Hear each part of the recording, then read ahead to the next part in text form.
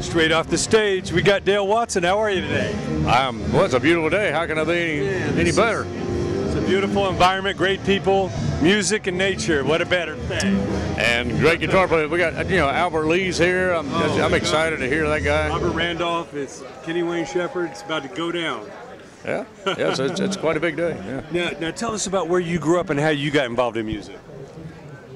Well, I ain't grown up yet, but it probably will be in Austin, Texas. But no, I grew up in south of Houston in Pasadena, Texas, and my dad was a musician, and my brothers, and so I came to music. Yeah, it was all around. So I was working in a Shasta bottling company in Houston there, and then I found out playing music was a lot more lucrative and easier. So I stayed with that. That's beautiful. Now, at what age were you on stage playing for people?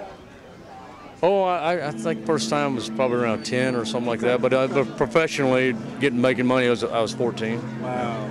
Well, Texas got such a rich musical history. I know you played with some of the best of them. I've been lucky. Yeah.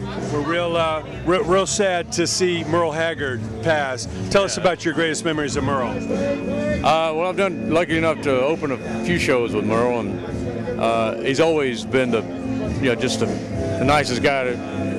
You worry about meeting your heroes because they can not be hero-like. But he was always great, and I guess for 2 hours I sat on his bus and we just talked about everything from music just to his thoughts of life, Yeah. So that's probably that's something I'm going to take with me forever. Yeah, absolutely. How kind he was. Yeah. Sure. Any other musical highlights? Who were some of the best people you had the opportunity to learn from? Well, I take Willie Nelson for granted because he's always been there for me and treated me nice from day one. But he is like the Buddha of everybody. He's got such Zen power. But Johnny Cash was another one. Meeting him and him complimenting me, that made a difference in my life. And, between Willie Nelson, Johnny Cash, and Merle Haggard, and George Jones.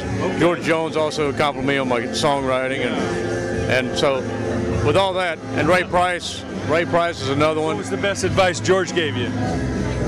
George, he said for me to keep doing the song "Country My Ass" that I wrote, because he says if you feel that way, other people feel that way, and he was right. That's it. Now, what advice do you give to the young players? Young creative people coming up today. What do you tell them? Probably the same thing George told me. He said, just do what you're passionate about, and because you're not the only one who feels that passion. That's great. Yeah. Dale, always great to see you. Enjoy the rest of your day. Thank you. I'm on.